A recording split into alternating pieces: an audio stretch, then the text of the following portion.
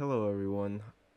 In this video I'm going to be defining a word that is not properly understood, especially biblically wise, and that word is repentance. We're going to let the scriptures themselves define what repentance is, but before we begin I want to read a few verses, and the first verses I want to read are Isaiah 28, 9 through 13. Whom shall he being God, teach knowledge, and whom shall he make to understand doctrine? Them that are weaned from the milk and drawn from the breasts. For precept must be upon precept, precept upon precept, line upon line, line upon line, here a little and there a little. For with stammering lips and another tongue will he speak to this people, to whom he said, This is the rest wherewith ye may cause the weary to rest, and this is the refreshing. Yet they would not hear. But the word of the Lord was unto them precept upon precept, precept upon precept, line upon line, line upon line, here a little and there a little, that they might go and fall backward and be broken and snared and taken. And then the next few verses I want to read are 1 Corinthians chapter 2, 12 and 14, 12 through 14. Now we have received not the spirit of the world, but the Spirit which is of God, that we might know the things that are freely given to us of God, which things also we speak, not in the words which man's wisdom teacheth, but which the Holy Ghost teacheth, comparing spiritual things with spiritual. But the natural man receiveth not the things of the Spirit of God, for they are foolishness with him, neither can he know them, because they are spiritually discerned. Now, this is the part I want to hone in on, not in the words which man's wisdom teacheth. Now, everyone has their own understanding of what repentance means, but we're going to let the scriptures define what the word means. And we're going to do that by using pegs and parallelisms. And I'll just show how pegs and parallelisms work throughout the study. So without any further ado, we're going to look at all word forms of the word, forms and tenses of the word repent. So without any further ado, let's get started. First time it appears is in Genesis 6:6. And it repented the Lord that he had made man on the earth, and it grieved him at his heart. Now I'm going to go to Genesis 6:6 because I have it highlighted. And we're going to look at how pegs and parallelisms work. And, for, they're all conjunctions. It, they're all the same. The Lord, me, him, they're all the same. Repented, repenteth, grieved. The scriptures define repent in this context in Genesis 6:6 as grieved. And I'll just spoil it here. The scriptures also define repent as turn, but we will see that later on in the study. So let us continue on. So now, from now on, whenever the word repent or any of its tenses or forms comes up, I'm going to replace it with grieve and its forms and tenses. Genesis 6:7. And the Lord said, I will destroy man whom I have created from the face of the earth, both man and beast, and the creeping thing, and the fowls of the air, for it grieveth me that I have made them. And it came to pass, when Pharaoh had let the people go, that God led them not through the way of the land of the Philistines, although that was near. For God said, Lest peradventure the people grieve when they see war, and they return to Egypt. Wherefore should the Egyptians speak and say, For mischief did he bring them out, to slay them in the mountains, and to consume them from the face of the earth? Turn from thy fierce wrath, and grieve of this evil against thy people. And the Lord grieved of the evil which he thought to do unto his people. Now, here is the first instance where turn comes in at, but this is not the verse that defines turn, but we will plug in turn. God is not a man that he should lie, neither the Son of Man that he should turn. Hath he said, and shall he not do it? Or hath he spoken, and shall he not make it good? Now, the interesting thing is the definition of turn means, and we will just look this up real quick. These will be the few words that we look up in the dictionary. To alter as a position, to change or shift sides, to change, to transform, to alter or change, to change or alter in any manner, to vary.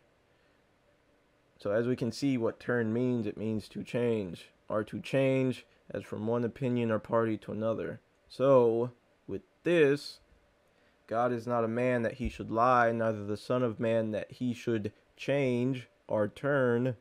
Hath he said, and shall he not do it? Or hath he spoken, and shall he not make it good? Now the reason why grieve doesn't really work in Numbers 23:19 is God is not a man that he should lie, neither the Son of Man that he should grieve. Well, grieve really doesn't have anything to do with the rest of the context. Hath he said, and shall he not do it? Or hath he spoken, and shall he not make it good? You see how turn makes more sense than grieve in the context of Numbers 23:19. But continuing on, for the Lord shall judge his people, and grieve himself for his servants, when he seeth that their power is gone, and there is none shut up or left. Now this is the thing, you can also use both definitions in the word for the word, and it will make sense in the context. For the Lord shall not judge his people, and turn and grieve himself for his servants, when he seeth that their power is gone, and there is none shut up or left. And when the Lord raised them up judges, then the Lord was with the judge, and delivered them out of the hand of their enemies all the days of the judge. For it turned and grieved the Lord because of their groanings by reason of them that oppressed them and vexed them. Now you can also say, for it grieved the Lord because of their groanings by reason of them that oppressed them and vexed them. It makes equal sense. And the children of Israel grieved them for Benjamin their brother, and said, there is one tribe cut off from Israel this day. And the people grieved them for Benjamin, because that the Lord had made a breach in the tribes of Israel. It turneth me that I have set up Saul to be king, for he is turned back from following me, and hath not performed my commandments. And it grieved Samuel, and he cried unto the Lord all night. Now this is the thing as well. This is the Lord talking here in the first part. It grieveth and turneth me that I have set up Saul to be king, for he is turned back from following me, and hath not performed my commandments. And it grieved Samuel, and he cried unto the Lord all night. And also the strength of Israel will not lie nor turn, for he is not a man that he should turn. Now see again, grieve doesn't make sense in the context of this verse. And also the strength of Israel will not grieve, for he is not a man that he should grieve. Well, men grieve, and so does the Lord. So this is the thing though. Man turns, but the Lord doesn't turn. In the sense of, man being flip-flop about his positions. God is not flip-flop about his positions. And Samuel came no more to see Saul until the day of his death. Nevertheless, Samuel mourned for Saul, and the Lord grieved that he had made Saul king over Israel. And when the archangel stretched out his hand upon Jerusalem to destroy it, the Lord turned himself of the evil, and said to the angel that destroyed the people, it is enough, stay now thine hand. And the angel of the Lord was by the threshing place of Araunah the Jebusite. You can also say, the Lord grieved and turned him of the evil. Yet, if they shall bethink themselves in the land whither they were carried captives, and turn, and the reason why I say turn is because we will see, and I will just do the cross-reference right now. The cross-reference to this is 2 Chronicles 6:37. And we're going to see why I said turn, Because remember, line upon line, comparing spiritual things with spiritual. Because 2 Chronicles 6:37 is the same thing as 1 Kings 8:47. But let me finish reading 1 Kings 8:47. Yet if they shall bethink themselves in the land whither they were carried captives, and turn and make supplication unto thee in the land of them that carried them captives, saying, we have sinned and have done perversely, we have committed wickedness. Now 2 Chronicles 6:37. Yet if they bethink themselves in the land whither they are carried captive, and turn, you see how turn is in the place of repent, and pray unto thee in the land of their captivity, saying, we have sinned, we have done amiss, and have dealt wickedly. Continuing. And God sent an angel unto Jerusalem to destroy it. And as he was destroying, the Lord beheld. And he grieved and turned him of the evil, and said to the angel that destroyed, it is enough. Stay now thine hand. And the angel of the Lord stood by the threshing floor of Ornan the Jebusite. Wherefore I abhor myself, and grieve in dust and ashes. Return, O Lord, how long? And let it grieve and turn thee concerning thy servants. Now again, always check on the context of what's being talked about. For the most part, grieve and turn can make sense, but in a lot of verses, it really doesn't make sense. One or the other definition is the correct definition. And he remembered for them his covenant, and grieved and turned according to the multitude of his mercies. Now, that could also be grieved according to the multitude of his mercies. The Lord hath sworn and will not turn. Thou art a priest forever after the order of Melchizedek. Now, again, this is talking about the Lord Jesus Christ. The Lord has sworn, and he will not turn concerning the priesthood of the Lord, the eternal priesthood of the Lord Jesus Christ, the eternal high priesthood. For the Lord will judge his people, and he will grieve himself concerning his servants. For this shall the earth mourn, and the heavens above be black, because I have spoken it, I have purposed it, and will not turn, neither will I turn back from it. Now, in that too, the scriptures, what they do is, in some instances where the other definition really isn't usable, the correct definition will be said in the verse as here, and will not repent, neither will I turn back from it. That's the same thing as saying, and will not repent. I hearkened and heard, but they spake not aright. No man grieved or turned him of his wickedness, saying, what have I done? Everyone turned to his course as a horse rusheth into the battle. Now, this is the thing, since turned is already in the verse, you can just say, grieved him of his wickedness. No man grieved him of his wickedness, saying, what have I done? Everyone turned to his course as a horse rusheth into the battle. But either or is still applicable. Thou hast forsaken me, saith the Lord. Thou art gone backward. Therefore will I stretch out my hand against thee and destroy thee. I am weary with grieving. And you can also say, I am weary with grieving and turning as well. If that nation against whom I have pronounced turn from their evil, I will turn of the evil that I thought to do unto them.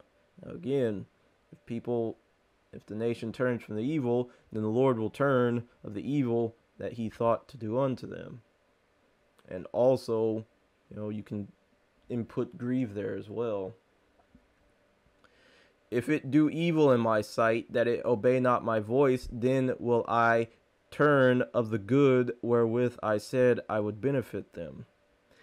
And let that man be as the cities which the Lord overthrew, and grieved not. And let him hear the cry in the morning, and the shouting at noontide.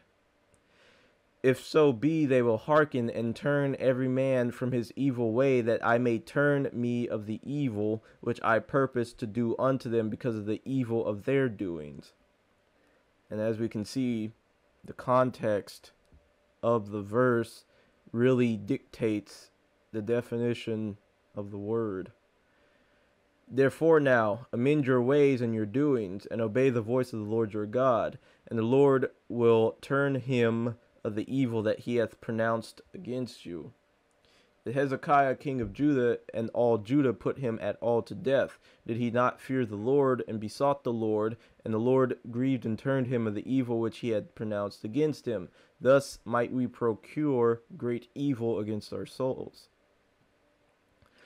Truly after that I was turned, I grieved, and after that I was instructed. I smote upon my thigh. I was ashamed, yea, even confounded, because I did bear the reproach of my youth. Now again, let's read again with turned as the definition. Surely after that I was turned. So Jeremiah turned from his stance. I turned. So he turned from turning from his stance, and he turned back to his original stance. And after that I was instructed. I smote upon my thigh. I was ashamed, yea, even confounded, because I did bear the reproach of my youth. So you see how after Jeremiah turned, he grieved? That makes more sense. If ye will still abide in this land, then will I build you, and not pull you down, and I will plant you, and not pluck you up.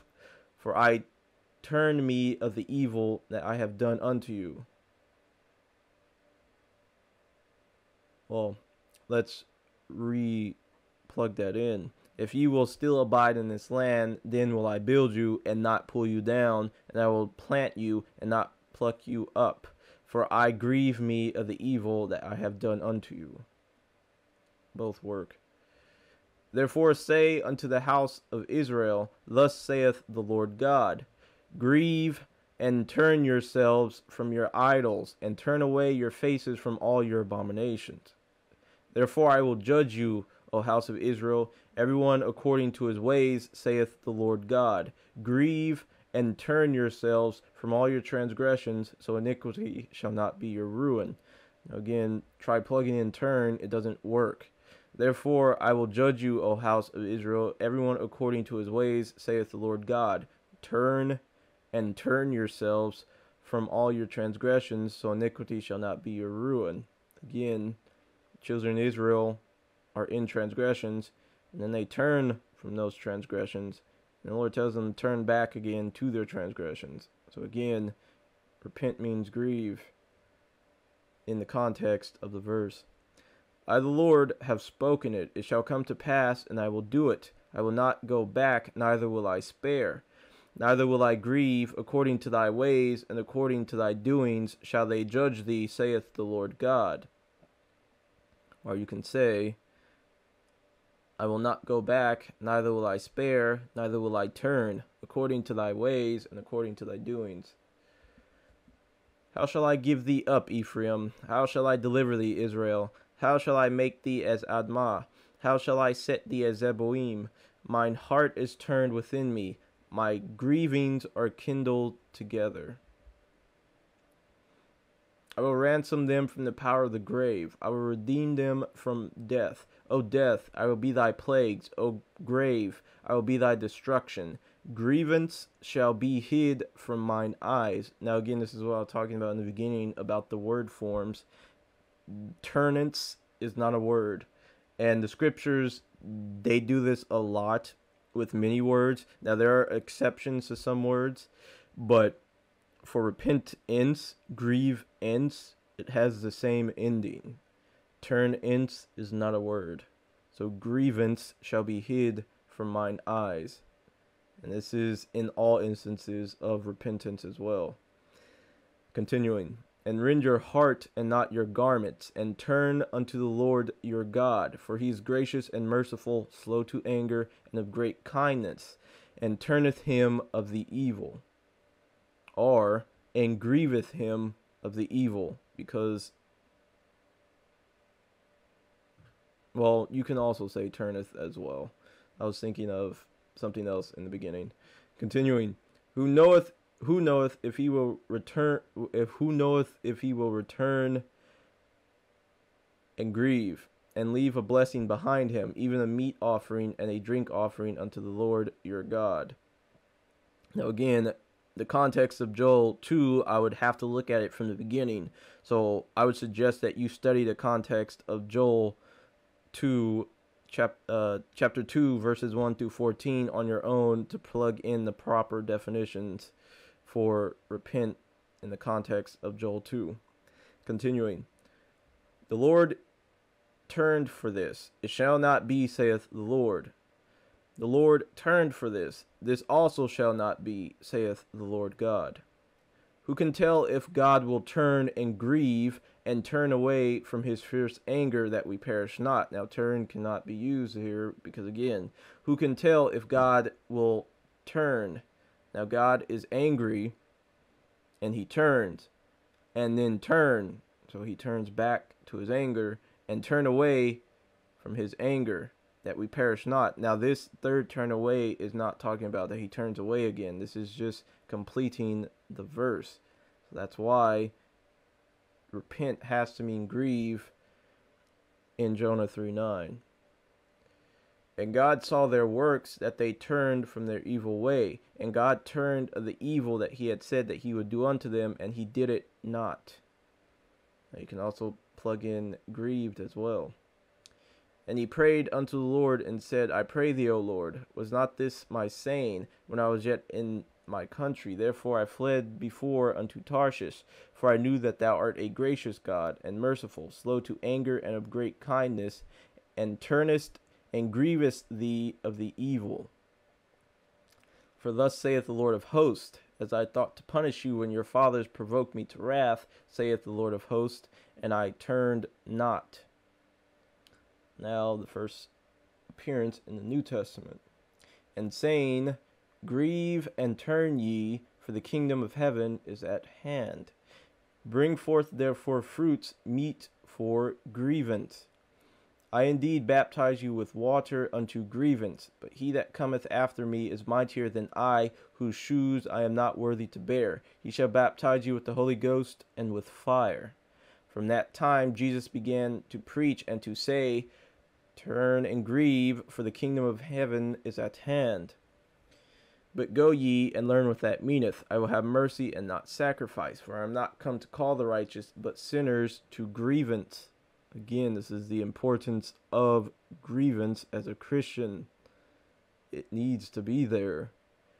Then began he to upbraid the cities wherein most of his mighty works were done, because they grieved and turned not. Woe unto thee, Chorazin! Woe unto thee, Bethsaida! For if the mighty works which were done in you had been done in Tyre and Sidon, they would have grieved and turned long ago in sackcloth and ashes.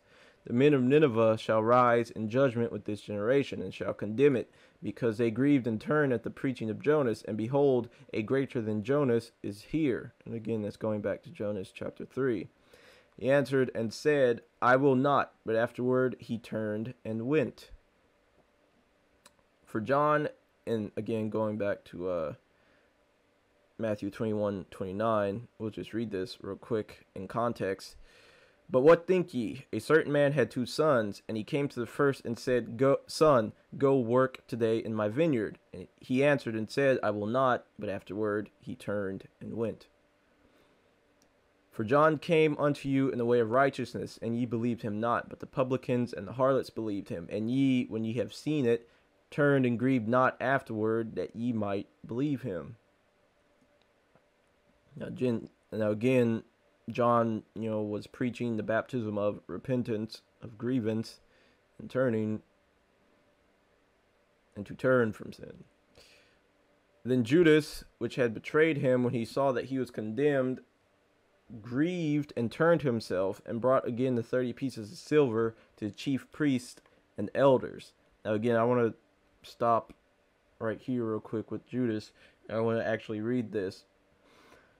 Then Judas, which had betrayed him, when he saw that he was condemned, repented himself, and brought again the 30 pieces of silver to the chief priests and elders, saying, I have sinned in that I have betrayed the innocent blood. And they said, What is that to us? See thou to that. Now again, interesting. Judas, he repented, and he actually verbally said that, he has betrayed the innocent blood. So he admitted his wrong. But this is the thing. He admitted his wrong to man instead of God. That's why Judas's repentance meant nothing. And also, of course, for other reasons concerning Judas. I just wanted to point that out. Continuing, John did baptize in the wilderness and preached the baptism of grievance for the remission of sins. Again, the baptism of grievance for the remission of sins. And saying, the time is fulfilled and the kingdom of God is at hand. Grieve and turn ye and believe the gospel. When Jesus heard it, he saith unto them, They that are whole have no need of the physician, but they that are sick. I came not to call the righteous, but sinners to grievance. And they went out and preached that men should grieve and turn. And he came into all the country about Jordan, preaching the baptism of grievance for the remission of sins. Bring forth therefore fruits worthy of grievance, and begin not to say within yourselves, We have Abraham to our father. For I say unto you that God is able of these stones to raise up children unto Abraham. I came not to call the righteous, but sinners to grievance. Again, this is said twice. In the mouth of 2 or 3 witnesses, let every word be established. Woe unto thee, Chorazin! Woe unto thee, Bethsaida! For if the mighty works had been done in Tyre and Sidon, which had been done in you, they had a great while ago turned and grieved, sitting in sackcloth and ashes. The men of Nineveh shall rise up in the judgment with this generation, and shall condemn it. For they grieved and turned at the preaching of Jonas, and behold, a greater than Jonas is here. I tell you, nay, but except ye grieve and turn, ye shall all likewise perish. I tell you, nay, but except ye grieve and turn, ye shall all likewise perish. I say unto you that likewise joy shall be in heaven over one sinner that grieveth and turneth, more than over 99 just persons which need no grievance. Likewise, I say unto you, there is joy in the presence of the angels of God over one sinner that grieveth and turneth. And he said, Nay, Father Abraham, but if one went unto them from the dead, they will turn. Take heed to yourselves. If thy brother trespass against thee, rebuke him. And if he turn and grieve, forgive him. And if he trespass against thee 7 times in a day, and 7 times in a day turn again to thee, saying, I turn and grieve, thou shalt forgive him. And that grievance and remission of sins should be preached in his name among all nations, beginning at Jerusalem. Then Peter said unto them, Grieve and turn, and be baptized every one of you in the name of Jesus Christ for the remission of sins, and ye shall receive the gift of the Holy Ghost. Grieve and turn ye therefore, and be converted, that your sins may be blotted out, when the times of refreshing shall come for the presence of the Lord. Him hath God exalted with his right hand to be a prince and a savior, for to give grievance to Israel, and forgiveness of sins. Turn and grieve therefore this thy wickedness, and pray God, if perhaps the thought of thine heart may be forgiven thee. Again, this is another good one. This is Simon the sorcerer, and this was when Simon the sorcerer was trying to pay off Peter for the power of the Holy Ghost. Now again, his thinking was wrong. You can't buy the power of God. So turn and grieve are both applicable in Acts 8:22. Continuing, when they heard these things, they held their peace and glorified God, saying, Then hath God also to the Gentiles granted grievance unto life?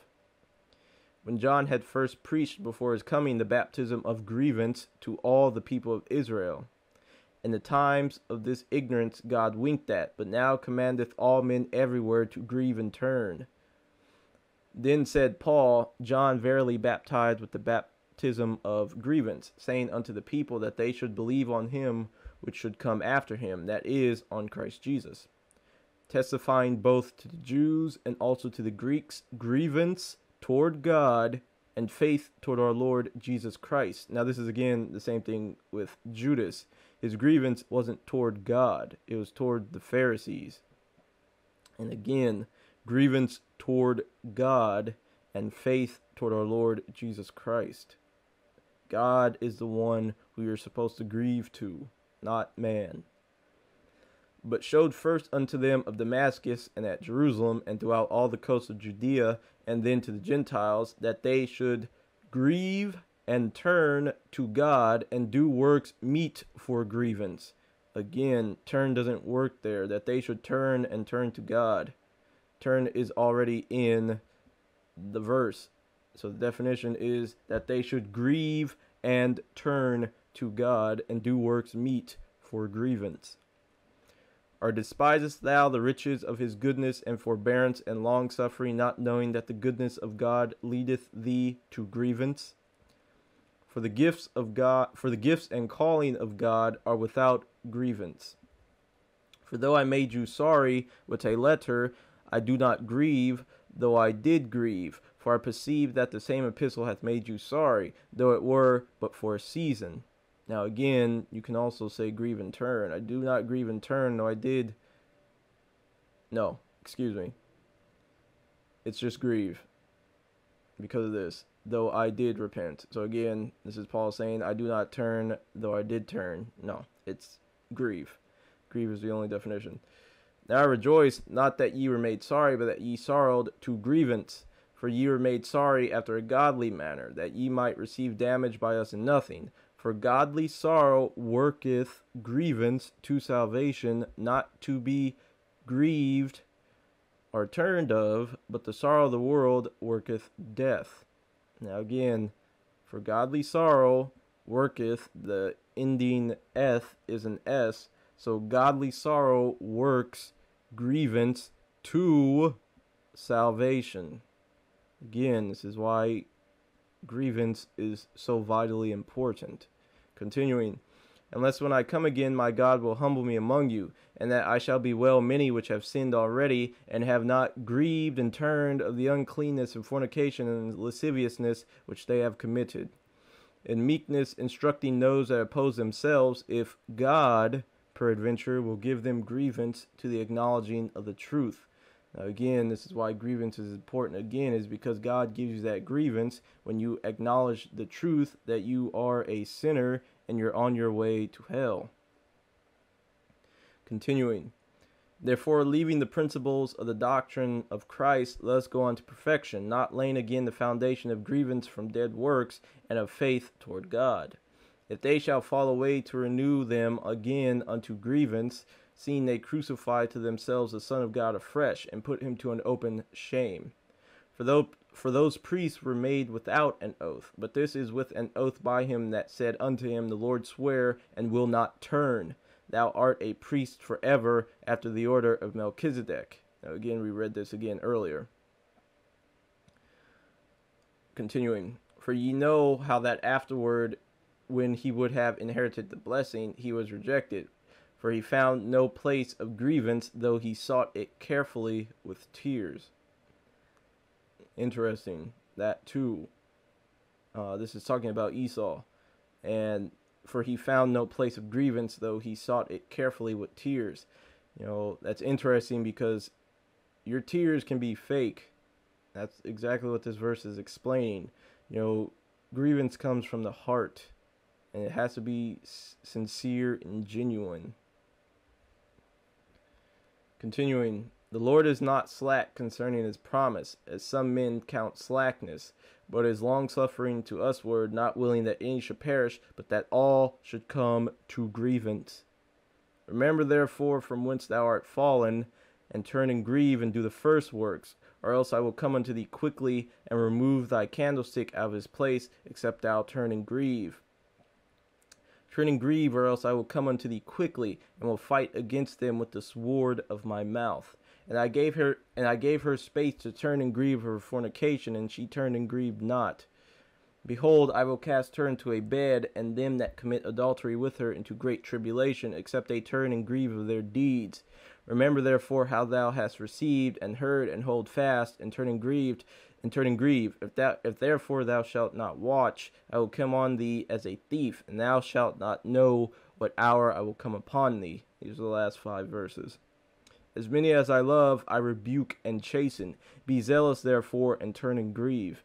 And the rest of the men which were not killed by these plagues, yet turned and grieved not of the works of their hands, that they should not worship devils and idols of gold and silver and brass and stone and of wood, which neither can see nor hear nor walk.